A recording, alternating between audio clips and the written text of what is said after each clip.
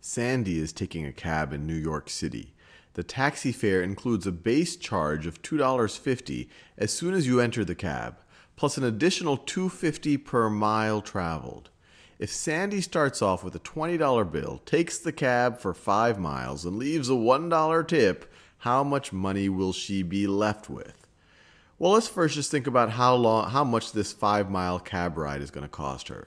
So the cost, cab, I'll call it the cab fare. Cab fare.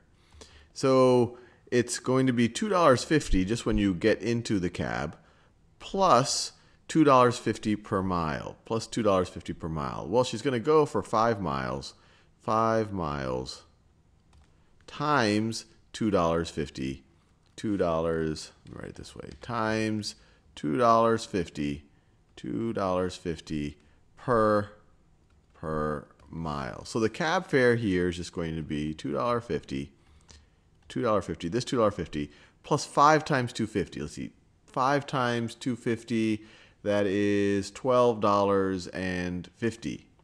So this is plus $12.50. $2.50 plus $12.50 is going to be $15.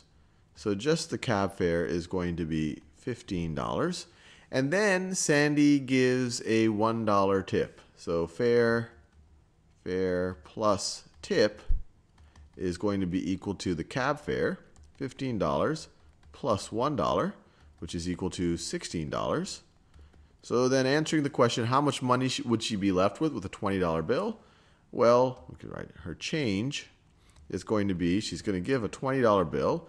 The fare plus tip is $16 plus minus 16. So she's going to have $4 left in change.